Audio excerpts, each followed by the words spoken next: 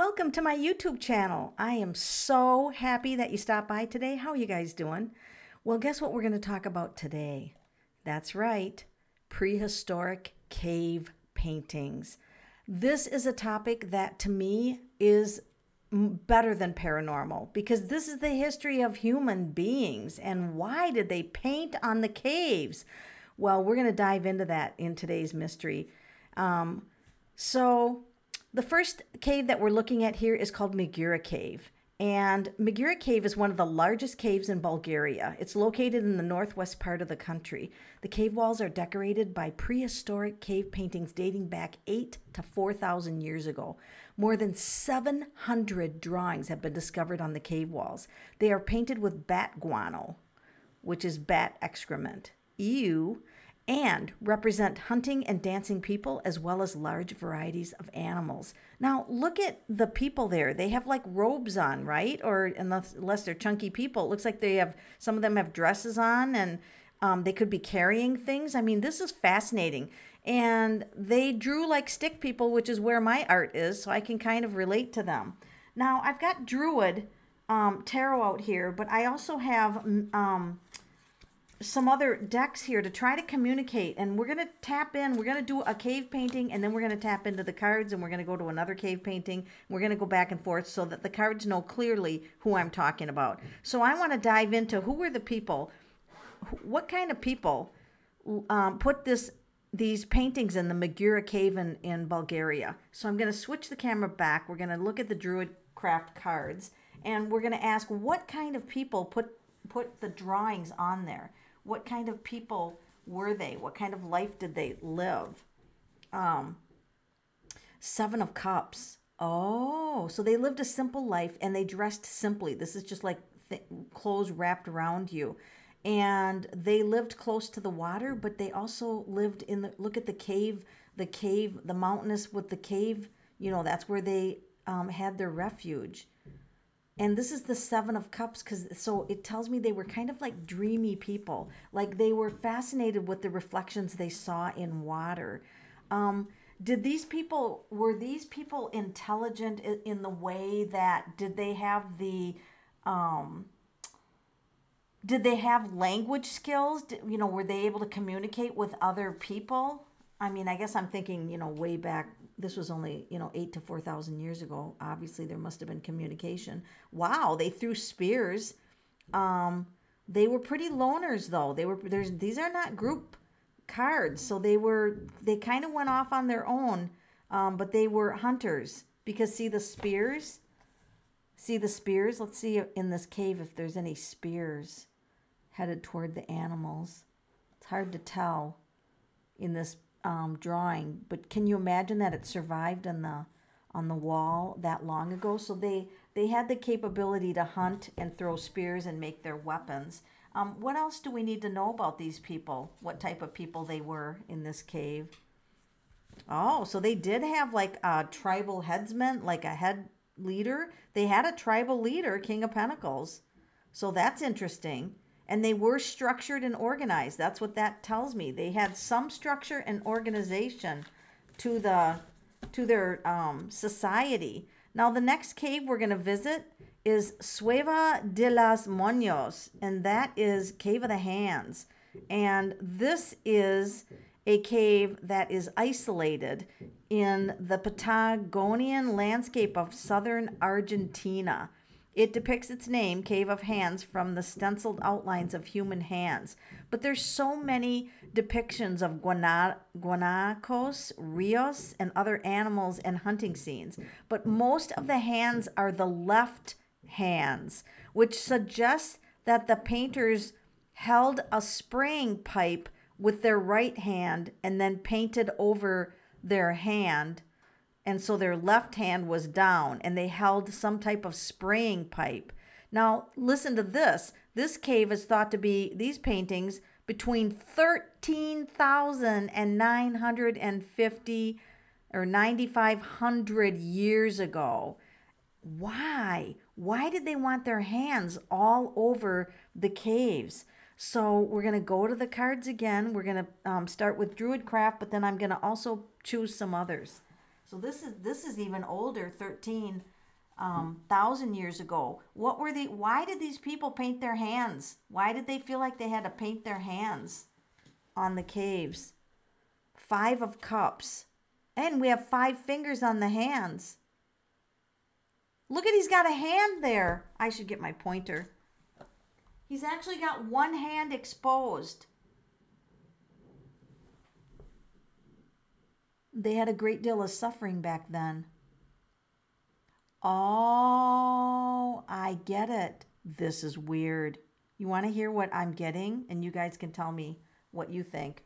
I'm getting that it kept the memory of their loved ones alive, because they often had only a few survive. Like out of a large family or whatever, there would only be a few survive. And this kept the memory. When they painted their hands on the cave, it kept the memory of their loved ones. They could go back to the cave and they could look at their loved ones' hands. I wonder if they've determined that these are adult hands, or there's children hands, or there's some of each. I wonder if they've looked into that. I'm going to use a different tarot deck, and I'm going to ask what was the average experience of the people in this Sueva de la Manos cave? What was their average experience, or their average life experience like? And see, they had a hierarchy too. This is the Emperor card. They had a hierarchy too.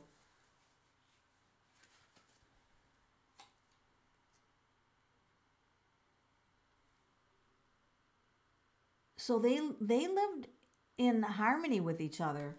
These particular people, I feel like, were peaceful. I'm going to go to the Light Seers. That was the Elemental Tarot. I'm going to go to the Light Seers and ask, tell us some things about the people, and, you know, about what type of people they were like, what their life was like. Yeah, lighthearted and happy. They were a happy people, and they were, you know, this is interesting because they had some kind of a belief in the spirit world.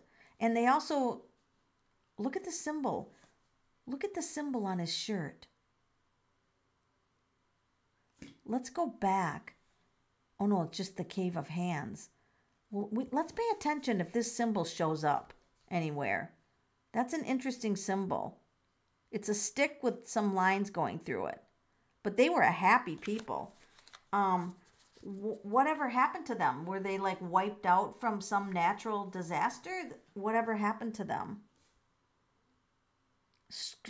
This is where she's squeezing something. She's squeezing the cup. They were squeezed out. I think another race came in and possibly annihilated them. Feels like they, you know, she was squeezing that. It feels like they were squeezed out. The next cave we have, and I hope I can pronounce this, is Bhimbetka, and it's located in central India, and it contains over 600 rock shelters decorated with prehistoric cave paintings, executed mainly in red and white with occasional use of green and yellow, and the paintings depict the lives and times of the people who lived in the caves. Animals such as bison, tigers, lions, crocodiles have been abundantly depicted in some of the caves. The oldest paintings are considered 12,000 years old. Now, to me, does it, or is it just me, does it look like people riding those animals? And it looks like those animals have manes. So does this look like they rode horses or rode whatever type of zebras or whatever animal lived then? It looks like they were riding the animals. And then this one with a pattern around it, looks like he's on the back of a horse, and there's some pattern around him, which I find to be interesting. So this is going to be really interesting to pull cards and see what was going on with this particular tribe. So Bhimbetka, what was going on with that tribe during that time? Obviously, they were horse people. 4 of Pentacles. The key. He's opening up a key to secrets. Wonder what that's about. He's opening up like a treasure. He's looking for a treasure. The high priest. Oh, look, they were like animal people. Because see the bullhorns? Oh, and there's some weird hand signal there. This was definitely a close-knit group. They were a close-knit group. We have a lot of hierarchy cards here in this prehistoric art. A flood drowned them out. Okay, I was just about to ask how did their race end? And they had a flood come out and wipe out everything. It wiped out their habitat, and they did not survive. They're under the water. Okay, what was their connection to the horses? Was it just that they simply hunted on horses, or you know, because this is so interesting. Oh, there they are on horses. You can't make up this stuff. That's why I read the tarot, because there's never a day that you're not, you know, in awe of the tarot cards. I ask about horses, and here's somebody riding horses. It looks like they didn't wear too many clothes, but they were happy people too. They enjoyed the companionship of horses. That is fascinating. Wow. Let's move on to Sarah de Capivara. This one, I'm not sure if I'm pronouncing it right. Serra de Capivara, I think it's pronounced. This is a national park in northeast Brazil. It's home to numerous rock shelters that are decorated with cave paintings, the scenes of rituals and hunting, trees and animals and capybaras. Some scientists believe that the oldest cave paintings in the park were created 25,000 years ago. Now, this could be disputed. However, it would conflict with the accepted date of human settlement in the Americas. That's weird.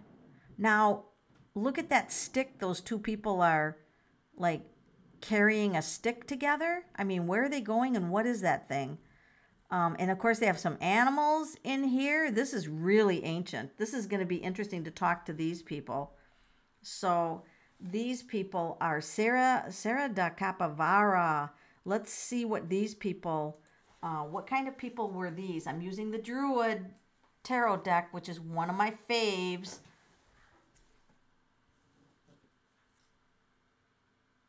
Oh my God, these people made a difference in the world. Like, they made a huge impact. They were nudists, obviously. There's no clothes here, but I wonder how they could make an impact in the world, or they were just that part. Oh, they migrated. These were migratory people. Six of Wands. So these were travelers. Now look at, they traveled in small groups. They traveled in small groups. So they were migration people. So whenever the wet season came, they would migrate to get water. They migrated to get water. So they were very in tuned. Well, back then, you didn't survive if you didn't have water. So you had to migrate to where the water was. And wouldn't it be weird? They just went to a river and drank. I mean, we couldn't even do that today. You would pass away if you did that. We have made our water so toxic. But can you imagine living on the earth where you just go to a river and you just take a glass and drink it? That's weird. Oh my God, there's two of those stick things. There's people, two sets of people carrying like those stick things. Wonder what they're doing. Is that a dance? Are they celebrating? Is that a weapon? What was this? And they really felt the desire to put their life on a cave. That is so fascinating. The women, oh, here's the stick they pulled. Oh, so that was a branch. That was a tree branch. And it was a sacred symbol for the hunt. They got a hunt, that's a hunting bird. So that was a tree branch, and it was a sacred dance for successful hunting. Gotcha. Okay. I get it. That's fascinating. And What do we have to know about those people? What do we have to know about them? Five of Cups, they suffered greatly. It's a lot of suffering. Wow, it's interesting that we get the Five of Cups from different decks, isn't it? Next cave, Chauvet. Chauvet, I hope I'm pronouncing that correctly. The Chauvet is a cave in southern France that contains some of the earliest known prehistoric cave paintings in the world. It's based on radiocarbon dating. The oldest paintings may be 32,000 years old. It was discovered in 1994 by Jean-Marie Chauvet and his team of specialists. Now, these paintings contain images such as bison or ibex, mammoth. Can you imagine living with mammoths? Horses, lions, bears, rhinos, and lions. Okay. Advanced techniques such as the use of perspective is clearly demonstrated in the cave painting with horses. This was an advanced art technique that 32,000 years ago, look at the shading. And can you imagine that this survived 32,000 years? And look at the rhino in there. Looks like a rhino. And the horses, they had short manes. They had very short manes and thick necks, very thick necks. I mean, this is incredible. I can't wait to talk to these people. I mean, these people were amazing artists 32,000 years ago. I just am blown away. I mean, our history is way more interesting than what I think the books tell us. All right, so let's tap into these people and find out what was going on in their lives. What was going on in their lives in southern France 32,000 years ago. Oh, they were in love. They really were into procreation and creating species. I mean, they were in, this is Two of Cups. This meant that there was, it's almost like they were really close. They had couples, you know, they had couples that got together. 32,000 years ago. They had a lot of death. Oh my. They had a lot of death. Oh, they had a connection to the spirit of the death. They had like rituals to honor the spirits of the dead. See the ritual? This ritual? And then look at, they were artists. Look what's on the wall. Look at the faces. They were like really tribally people. Rough, rugged tribal, snake. They had to be careful of snakes or some kind of serpent. Look at this. This gives us a hint of how tribally they were. Oh my God. So they had a lot of death. That's why they had to procreate. That's why it was important for them to come together to create their species, because something could come along and wipe out almost all of them. Five of Swords, there's more suffering. Wow, these people really suffered. They had very prehistoric tools 32,000 years ago. I mean, it feels like they carved sharp things out of whatever they could make sharp things out of, sticks or whatever they could make sharp things. And a lot of them suffered. I mean, there was a lot of suffering going on with them.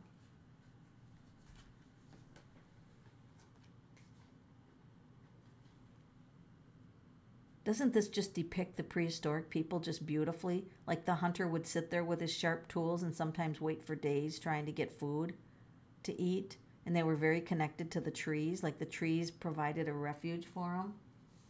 That is just incredible. I mean, it's really, the Druid Tarot, really, they're huge cards, but they really do predict or give you a perspective of the life then. I'm going to use light seers and say, does any one of those tribal people right now, are they in spirit to where they could communicate with someone now? I wonder if they know how this world has evolved. Page of Pentacles. They were dancers. Oh, they did ritualistic dancers. So they danced for the weather. This is like some ceremonial dance for the weather to come. Because you know what? If they didn't have good weather, they didn't have food. They couldn't eat. They would die if the weather didn't cooperate. So they had these ceremonial dances. And that is a Page of Pentacles. That's somebody coming through that might communicate. I don't know. Maybe there's a language barrier. I don't know.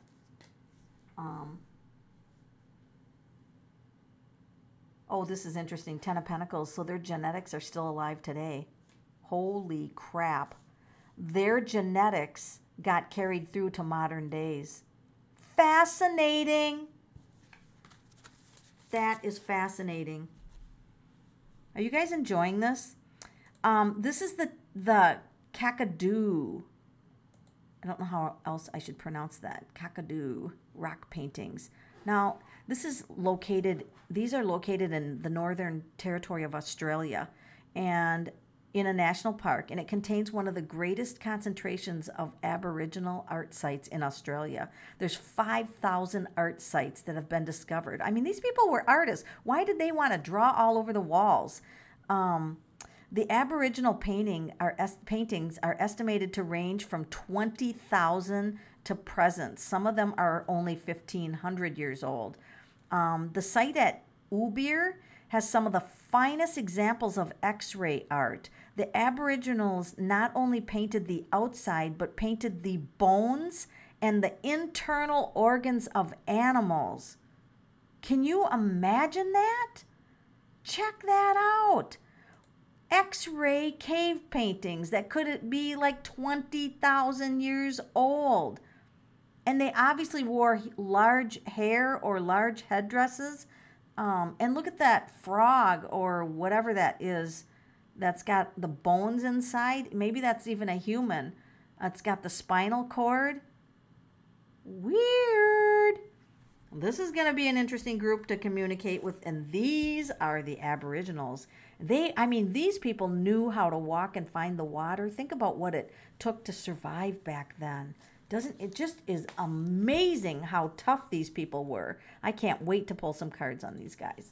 What were these Aboriginals like? What were these Aboriginals like?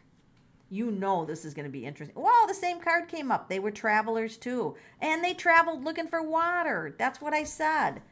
That's what I was just saying. And if they lived in these desert or drought kind of places, 10 of Wands, really hard, really difficult life they had. But they did wear a path, like they followed a common path, like a migratory path. So they would migrate, and they carried their spears and their hunting tools with them. They ate a lot of stuff from the trees or berries. They harvested from the trees and the berries. I mean, when you think about it, this planet provides everything you need to survive is here. It's just, even whether you're a cave person or whether you're modern day, doesn't matter. The earth provided for you. So these people were very in tune to berries, and fruit. Like, I almost feel like they were fruit type people or berry eaters. Their art is very colorful. And they obviously dressed, it looks like they're in robes or something. So it looks like they had some clothing back then.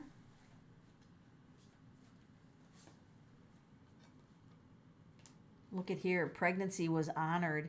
Like, the pregnant woman was treated like she was a goddess, because if she delivered a healthy baby, that meant that they continued, So they honored the pregnant woman. So let's go with light seers and see what else we need to know about this amazing group of Aboriginals. Oh my God, they were definitely connected to the spirit world. This is the high priestess. They were so in tune. Spirit world was always talking to them. They were completely 100% always connected to their higher intuition and to their and they traveled the land with everything that they needed, which was bare essentials. They packed very light and they migrated. So there again, we have the migration of the species. Boy, they lived a very simple life. Oh, this is interesting. It's a hooded being, which is, oh, death and rebirth. Oh, they believed in reincarnation. On some level, they believed that when they had a death ritual and believed that rebirth, that you come back. Now, and you might not always come back as a person, because they believed, I think, that you could come back as a tree. You could come back as anything. This is fascinating. They had death and birth rituals. That's fascinating. They're very in touch with the spirit world. And they're very loving people. Very loving people. I feel like they carved bowls, like the pottery. They were pottery people. And look at the energy coming up from the pottery. And they were definitely a loving people. Very loving people. Now, we've gotten that from more than one. The fact that they were very loving people. Sometimes we don't, history doesn't portray them like this. Now, look at this. I mean, wouldn't you think this would be modern? This is Altamira Cave. And this was discovered in the late 19th century. The Altamira Cave in northern Spain was the first cave in which prehistoric paintings were discovered. The paintings were of such astounding quality that the Science Society doubted their authenticity and even accused its discoverer, Marcelina Sanz de Sotalua, of forgery. Many people did not believe that prehistoric man had the intellectual capacity to produce any kind of artistic expression. And it wasn't until 1902 when the paintings were acknowledged as genuine. The charcoal and ochre images of horses, bison, and handprints of the Altamira Cave were among the best preserved cave paintings in the entire world. They put an eye on there. They did the shading of the horn. They did hair. They did the legs with the muscles. This is incredible. This is incredible. And this is prehistoric, you guys. Prehistoric. I mean, I wish they would have done paintings of themselves in great detail, so we could have seen their eyes and their face. I mean, they when they drew the people, it seemed like they glossed over them, or they didn't draw nearly the details that they did when they drew their animals. Which is fascinating that, they chose to draw the, stick people type of things when they drew people. So this one, let's pull the cards. This is our final cave. Let's go ahead and pull some cards. What kind of people were artists in the prehistoric time to put forth artwork like that? I mean, that's pretty incredible for prehistoric cave art. Ooh, so they're no longer with us anymore, but the water means the Ace of Swords is they were highly intelligent. Their race disappeared. There had to have been huge earth changes back then that could have just wiped out. I mean, they could have literally wiped everybody out, right? Princess of Cups means they were very artistic and they were more modern than Okay, so this is what the cards are saying. When we call prehistoric, we always think of cavemen who grunt and they carry a club. That's what we've been taught in history. This is that these were highly evolved people who actually looked like human beings, not cavemen. They looked like human beings and they were extremely artistic and they thrived on their art. Here's the death. They experienced a lot of death. But they also, look at the details here. They really paid attention to the details of life and how they lived it. They planted trees. They knew, so they knew about gardening. Look at the fields. They knew about gardening. They actually gardened rather than going and eating all the berries and stuff. They look at the rows. They actually knew how to garden and grow trees. Amazing. I think history, we just have it wrong. I think we have it wrong. Of course, they had battles to fight. When people would come and invade their land, they had battles to fight. So they were battlers. Let's do the light seers and see what the light seers says about them. How evolved were these people? How evolved were they that, prehistoric times? Five of Pentacles, we get a lot of suffering. So their traits have been passed on. Their traits were passed on to their children, but they did have a lot of suffering. The Five of Pentacles is definitely a suffering card, but this is highly evolved in planets. They knew the planets. To me, this is like the planets and the rotation of planets. And this is also, wow, they had birds that would literally attack them. I wonder what prehistoric birds, I wonder if they ever painted the prehistoric birds that would go after them. Could you imagine having this big bird come and attack you when you're out there? Yeah, they were pretty highly evolved, and they were also connected to a spiritual teaching, some type of, like, the gods. And look at these birds. He's like, oh my God, there's more birds. They keep wanting to tell me the birds. I wonder if they painted the birds. I should go look and see if they painted birds, because it looks like they were haunted by birds back then. Weird. But it looks like they were very evolved people.